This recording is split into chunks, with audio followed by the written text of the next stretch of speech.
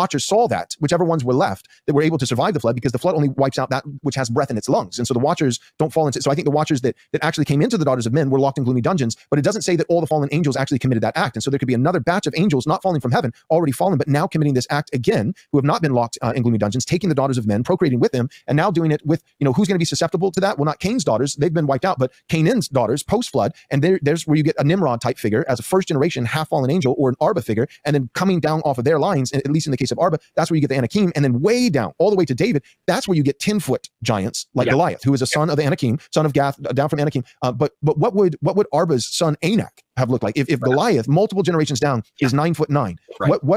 Working back up now from not the days of David, but up back to like the days of Abraham or Moses or Joshua. These, when the Bible says they look like cedar, they were like cedar trees. Maybe it's not an exaggeration.